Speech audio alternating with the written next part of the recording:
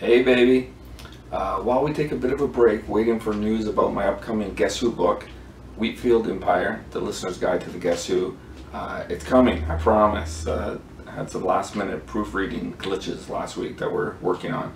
Anyway, I want to talk to you about what is one of the big releases of 2020 for me, and that is Rock and Roll Rebel, the early work by Little Steven. So it's this box set here. And one of the great things about this box is that it means that I can get rid of all these CDs. It covers all this stuff.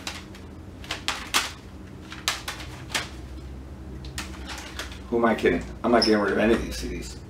But the box set, I'm just going to talk a little bit about what's in it and some of my highlights, and then a little bit about what's missing. But I will say overall that if you're a Steve Van Zandt fan, this is a great set. This is the kind of thing we've been dreaming of for years. Never thought it would be possible, and it's been in the works for many, many years.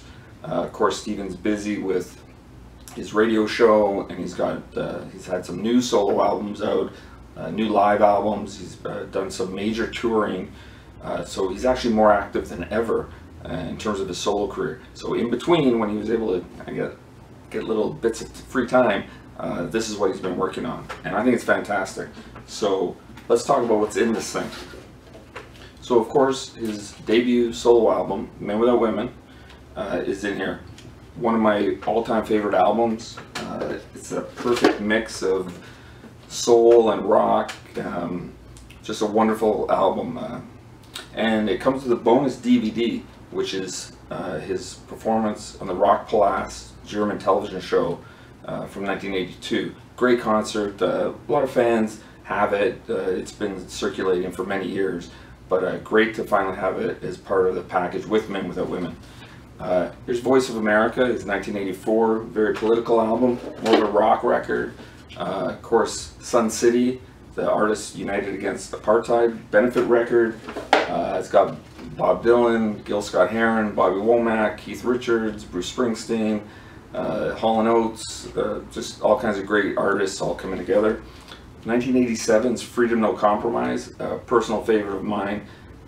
This is also a great record. This one starts incorporating a little bit of dance movement, music, some salsa kind of elements, but still a rock record, some great Stones kind of guitar. Great record. Revolution from '89. This has actually never been available on CD in North America before. It only came out in Europe and Japan. So for people who've not been able to get this, that's terrific. I should say all these discs you can get individually as well. They don't just come in the box set. But you'll miss the bonus stuff, which I'm going to talk about in a minute. And finally, Born Again Savage, which is a real rock record. This is a power trio album, but more kind of philosophical lyrics than Steven had before. So, you know, each record is really different. It's great to have them all together. Voice of America also comes with a DVD, which is his 1984 Rock Palast appearance, of course with the great Jean Beauvoir on guitar, my hero. Freedom No Compromise comes with a pro-shot video from the Ritz in New York City from October 1987. Great show. That's another one that's been circulating for years. Really great to finally have that where everyone can get it, not just hardcore collectors. And then finally we have the 4 bonus CDs. So that's a total of 13 discs when you count all the CDs and the 3 DVDs. But there's 4 CDs of bonus material. And I'm just going to talk a little bit of some of my personal highlights of the bonus discs.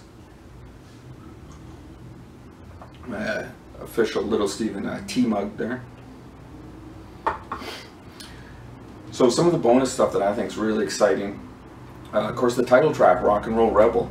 It's a studio version recorded in Brussels and never been out before. Steven was playing it live. It was the show opener for his 1983 Solidarity European Tour.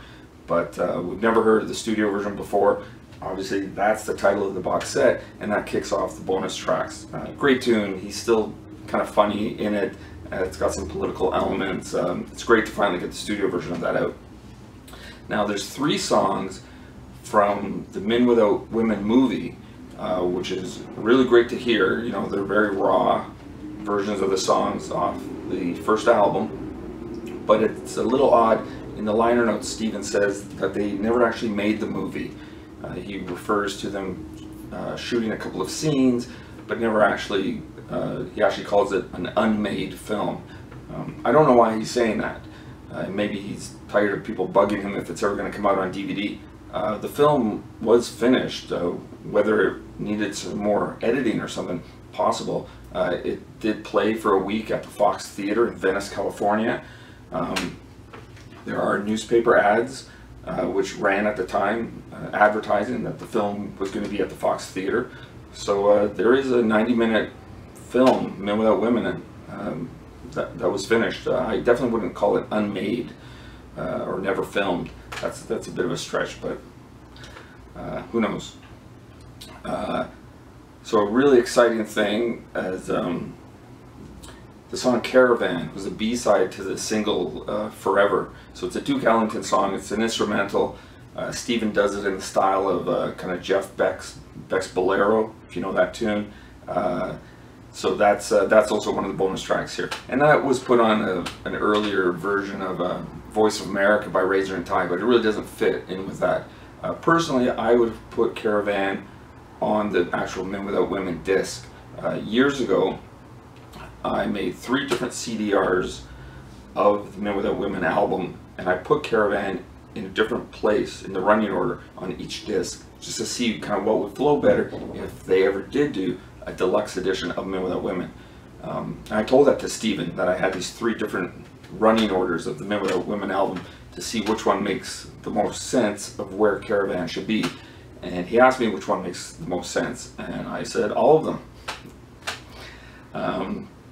So what else do we have here? Sun City, the Sun City disc has a previously unreleased jazz piece, which they took some of the tracks that Miles Davis had laid down in the studio, and then Ron Carter, Herbie Hancock, and Tony Williams built a piece around it, which is what they did for the jazz piece that's on the album called Struggle Continues. But this is a totally different piece called Soweto Nights, and it's just fascinating. Even I didn't know that this ever existed. So to hear new music, and of course the importance of Struggle Continues and Soweto Nights is that it's a reunion of Miles' second grade quintet.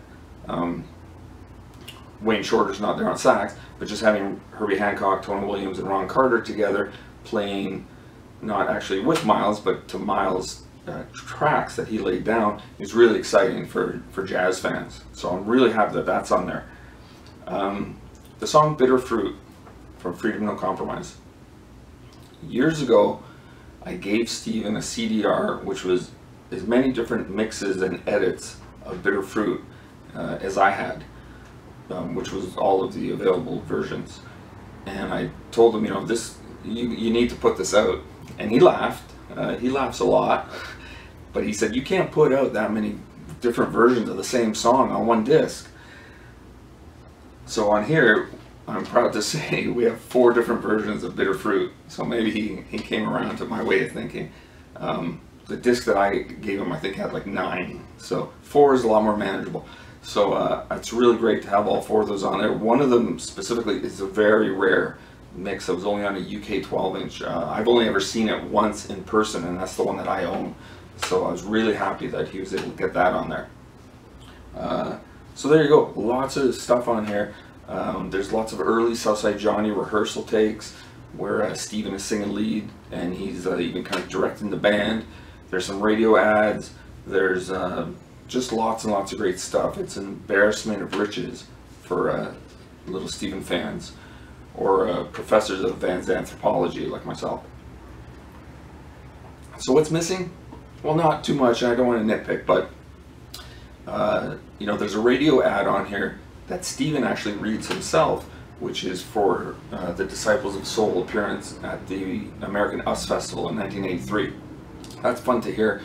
But the song Under the Gun from the US Festival was issued as a B-side to the Solidarity single, 7-inch and 12-inch versions. So that's not on here, and I think that would have flown really nicely from that radio ad, and it's a killer version. The band was on fire. They had to go on at like 9 a.m. in the morning, but fantastic performance. From the '87 era, there's a few mixes of the song Trail of Broken Treaties, and none of those are on here. There's a great extended version that runs about 7 minutes, actually maybe closer to 8 minutes. I really feel that should be on here. When Steven toured the Freedom No Compromise album in '87, when he was doing headline shows as opposed to the shows he was opening for U2 in the States and Peter Gabriel in Europe, but for Disciple of Soul headlining shows, they would actually play the extended version. So the way that it is on the 12-inch is the way that they were doing it live, and it's not just extended digitally. There's extra vocal parts. There's a lot going on, and I think it's really great. It's a shame that it's not on the set here. From the '89 Revolution period, he does have a couple of mixes of the song Revolution, but unfortunately we're missing 2 remixes of the song Love and Forgiveness. We're missing also a mix of the song Leonard Peltier, and that would have been really great to include. Most of these discs are pretty lengthy though. The Sun City one is a little light. They could definitely add some stuff to that, but to keep in the themes, for time wise, it would be a little tough. To add these songs would mean possibly trimming a few things here and there to make room. So I can see that time would be an issue for adding all this kind of stuff. Another thing that is missing that I was really hoping they were going to be able to find, the 1987 concert from the Ritz in New York City. It was professionally filmed. It was broadcast in Japan, but it's missing the first encores, and I was really hoping that those were going to surface and be a part of this package. I'm not totally surprised that they're not. I don't even know if they were filmed. I've never seen any indication that they were filmed. I've owned many versions of the '87 Ritz over the years, from VHS, DVD-Rs, and I've never heard of this. This first encore has never appeared before. I have it on an audio, so I know it happened. I have an audio recording of the complete show, so I do know it happened. But so that is probably a good reason why it's not on the DVD. This is even a CD version of that show, which is also missing those encores, unfortunately. So overall, a great set. Again, this is for hardcore Little Steven fans, people who've been waiting for more than just his studio albums. Lots of rare stuff, lots of studio outtakes, some live stuff from the Men Without Women tour or era. Highly recommend it. Go to Steven's website, you can order it up. I'm not sure how limited it is. I wasted no time on placing my order.